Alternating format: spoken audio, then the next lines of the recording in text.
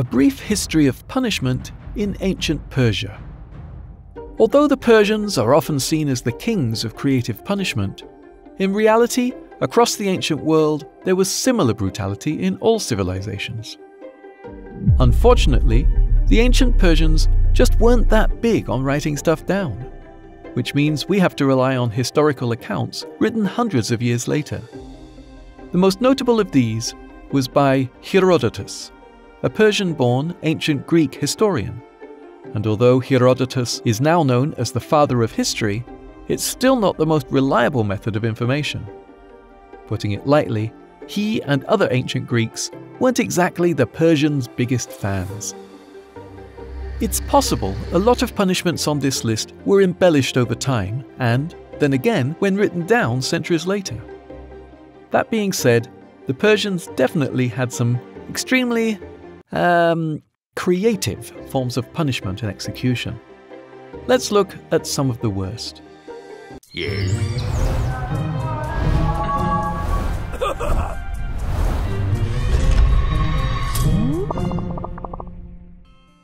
Scaphism. Remember the old adage, you can catch more flies with honey than with vinegar? Enter Scaphism.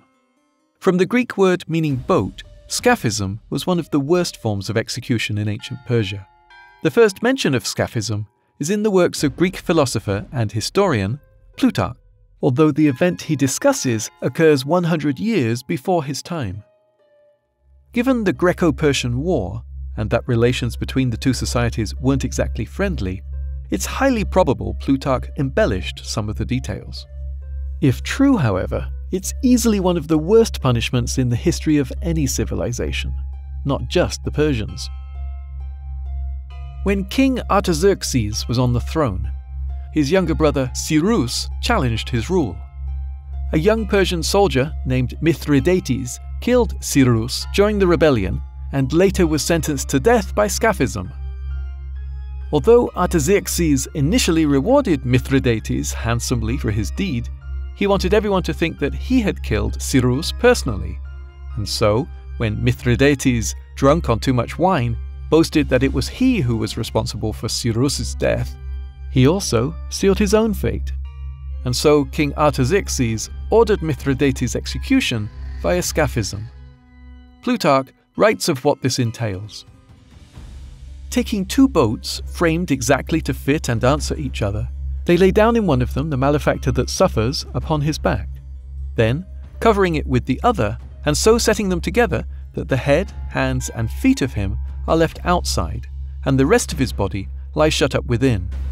They offer him food, and if he refuses to eat it, they force him to do it by pricking his eyes. Then, after he has eaten, they drench him with a mixture of milk and honey, pouring it not only into his mouth, all over his face. They then keep his face continually turned towards the sun, and it becomes completely covered up and hidden by the multitude of flies that settle on it. And, as within the boats he does what those that eat and drink must needs do, creeping things and vermin spring out of the corruption and rottenness of the excrement, and these, entering into the bowels of him, his body is consumed. Apparently, it took Mithridates 17 days to die, putting Scaphism in the number 1 slot of bad ways to go. Magi and Magophonia. Zoroastrianism is one of the oldest known religions, although it doesn't enter written history until 5 BC. After Cyrus the Great conquered their land, the priests of Zoroastrianism, called Magi, integrated into Persian society. This went well until Cyrus's son, Smerdis, died. Allegedly, the Magi used his death to place a lookalike on the throne and seize control of Persia. But their success was short-lived, as Darius I assassinated the new king a few months later, taking the throne and slaughtering every Magi found in the city and castle in the process. According to Herodotus, if nightfall had not stopped them, they would not have left one Magus alive. In reality, it's highly likely the Magi impostor was a story created by Darius I. In his short time on the throne, Smerdis had become a popular king, and Darius had to justify his usurpation and secure his position. Concocting a story of the Magi and their impostor fit the bill perfectly. But killing Magi just the once wasn't sufficient for the newly appointed king. He introduced the festival of Magophonia, an annual event Herodotus writes of where Persians ate, drank, and celebrated the almost genocide of the Magi. And, in a purge-like twist, any Magi outside on the day of Magophonia had zero protection from the empire, with Persians systematically hunting down and painfully killing any they came across. Suffocation by ash. Did you know most people who die in fires expire long before the flames reach them from smoke inhalation? Whilst the Persians didn't normally burn people to death, there are a few records of cases where they would suffocate people with ash for rebellion against the crown. At one point, the Persian Empire was in such disarray that upon the death of Artaxerxes I, 3 of his sons declared themselves king at the same time: Xerxes II, Ochus, crowned Darius II, and Sogdianus. Although this wasn't the case for long, it's a landmark moment in human history as all 3 named themselves King of Kings in an attempt to position themselves higher than their brothers. Talk about family rivalry. Sogdianus' conspirators murdered Xerxes after just 45 days, but Sogdianus himself was king for only 6 months and 15 days before Ochus captured him and put him to death by ash suffocation, ultimately winning the brotherly war. He chose this execution method for his brother, as, with a flair for the dramatic, he had once promised Sogdianus he would not die by the sword, by poison, or by hunger. Placed in a room or tower with access from the top, ash would be slowly churned in from above. Each fresh addition would cause the settled ash to rise and swirl around the confined space.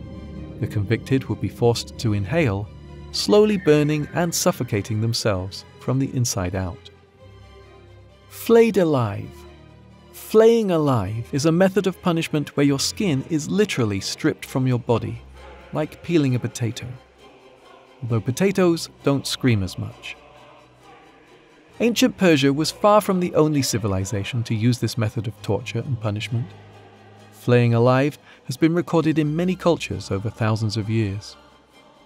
As written by Herodotus again, the most famous use of this punishment in ancient Persia was on the corrupt judge Sisamnes, who accepted a bribe to change a verdict on a prisoner. As punishment for his crime, he was flayed alive and his skin was used to cover the judge's chair that his son ended up sitting upon. Not an enjoyable experience for either of them, we imagine. Stoning to death. First of all, stoning has nothing to do with someone getting high. In the ancient world, it was a common method of execution, most often associated with biblical times. But there were, in fact, many societies who used this method of punishment, and indeed it seems ancient Persia was one of them. Stoning was often a public execution, where a criminal would be tied to a post, and people would throw stones at them until they eventually died of blunt force trauma.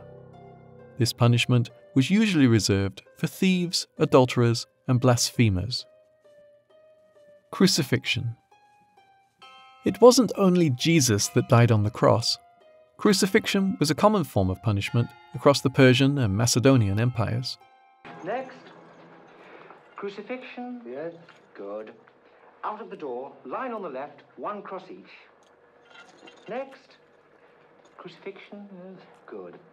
Usually used to punish slaves, pirates, or enemies of the state. These criminals would be strung up on heavy wooden crosses or planks, kept aloft by only their arms, forced to endure days of agony in the blistering sun with no food or water as they gradually suffocated under their own body weight. Impalement. Impalement was the punishment for those accused of a multitude of crimes, including robbery, trade disputes, treason ad rebellion, and violation of military policies. This method was not unique to the Persians. Like crucifixion, it was found in various cultures and time periods, including the Ottoman and Roman empires. When someone was impaled for their crimes, it meant that they were penetrated, and not in the good way, around their lower back by a spear or stake that was then thrust through their torso and out of their mouth.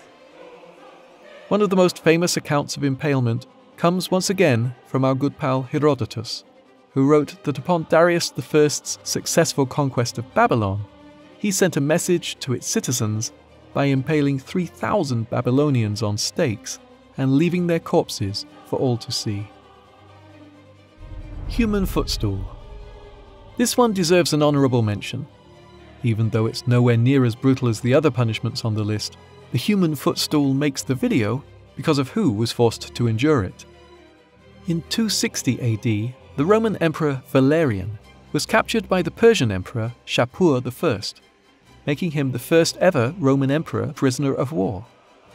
To add insult to injury, Shapur reportedly treated Valerian as his own personal footstool, forcing the emperor on his hands and knees so that his back could be used as a leg up when Shapur mounted his horse. This continued for months before Valerian was eventually killed by Shapur, either by flaying or forcibly drinking molten gold. But it was the injustice of being treated as a footstool that was far more humiliating for the disgraced emperor. Enjoy learning about ancient punishment and torture? Here's more where that came from. Subscribe to A Day in the Life of for more creepy historical stories.